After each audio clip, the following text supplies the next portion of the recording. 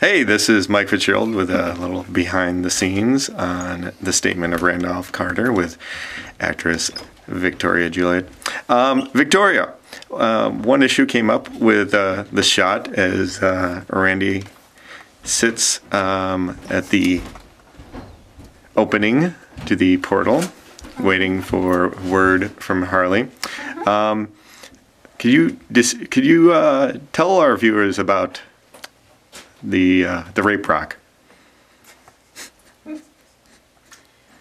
The rape rock.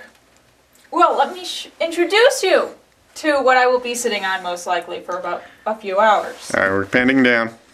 Oh, you can stay down on it. Hold on. This is the rape rock.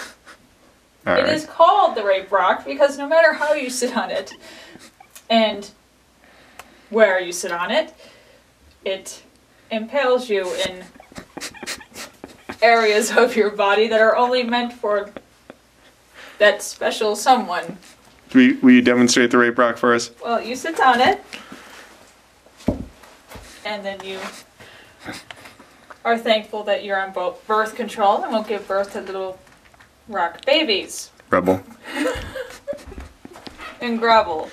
There is no possible comfortable position on the rape rock. There is none. You can sit like this and you'll fall off.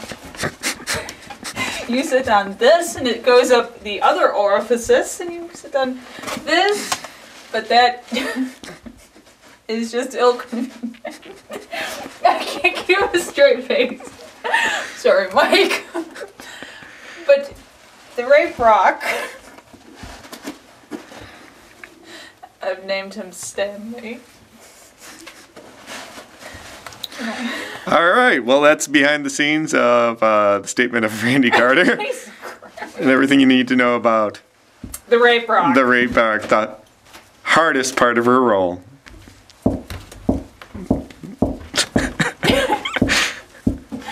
Oh yeah, Stanley. Oh, Stanley. It's a rock, not. This is so terrible. Say goodbye. Bye.